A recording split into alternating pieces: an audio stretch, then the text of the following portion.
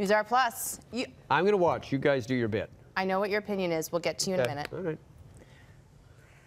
I received a letter yesterday, and it kicked off a bit of a conversation, which was started actually a while ago when I started getting pregnant. And I said, please be nice to me about my clothing. Right, I remember that. Mm-hmm. Do you want me to read the letter? Let's read I'll leave portions out some of the words. Yeah. Nowhere on North America TV have we seen a weather reader so gross as you.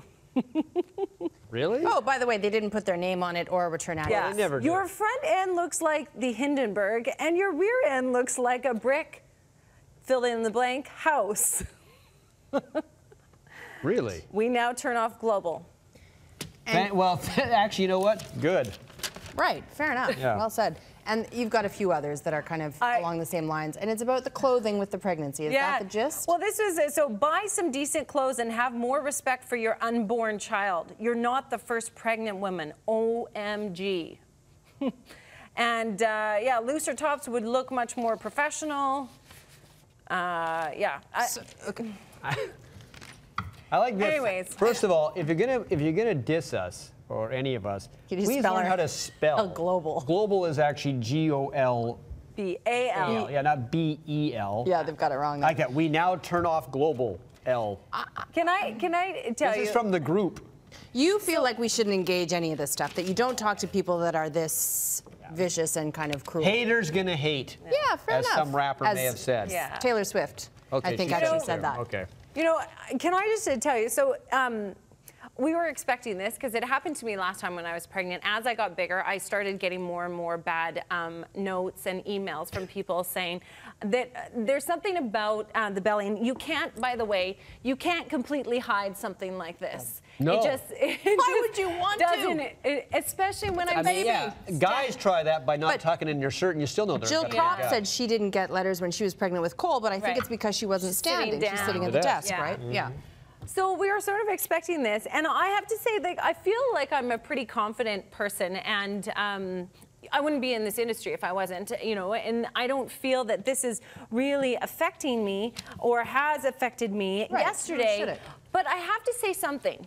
We were going to do this segment yesterday when we first got this letter, and we were all laughing about it and, you know, talking about things like, oh, look, they couldn't even spell global right?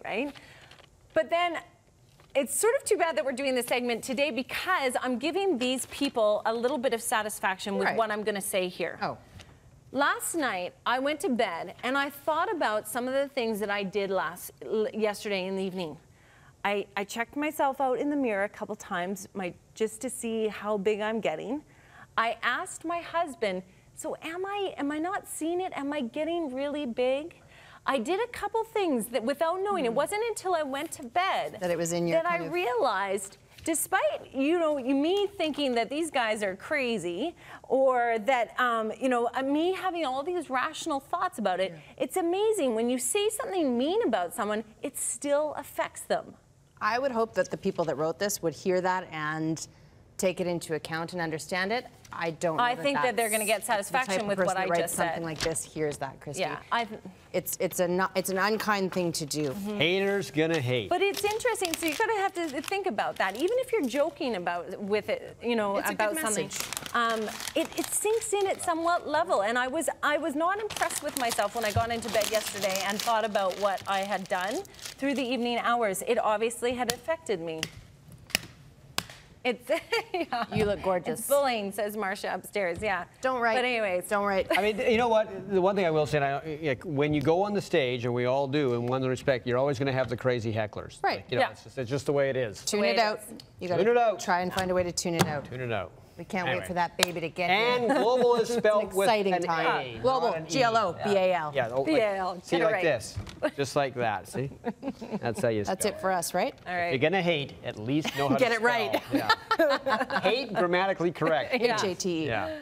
And no return address. Ciao. Wow, they're cowards. Cowards. Would you really want to talk to them any further than that? No.